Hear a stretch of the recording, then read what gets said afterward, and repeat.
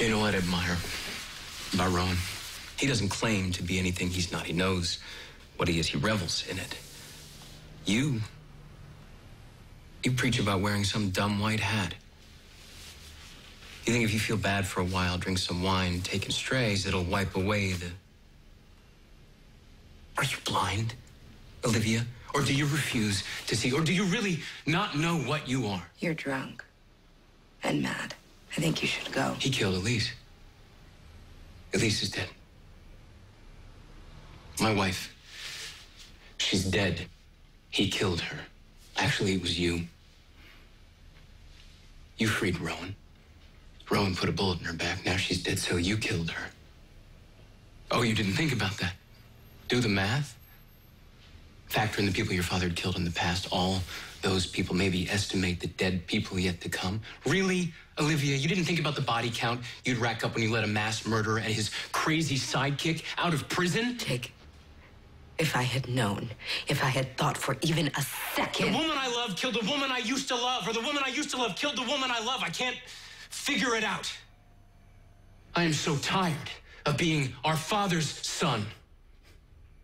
But you don't get tired, do you?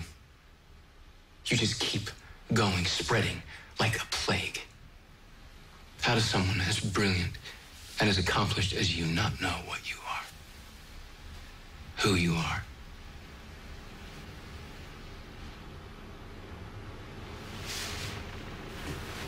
What?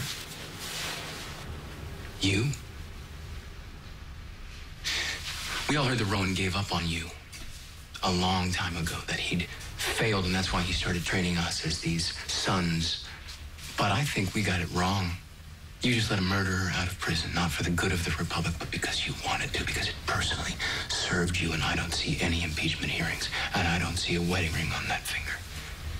You are Rowan's greatest achievement. You have become exactly the woman he raised you to be. Power-hungry, entitled, dangerous. And the beauty of it is, you don't even know it.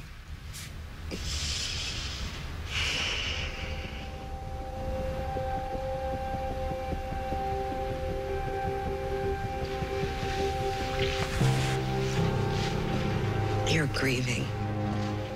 And I'm so sorry for that. But I want you to go. Now!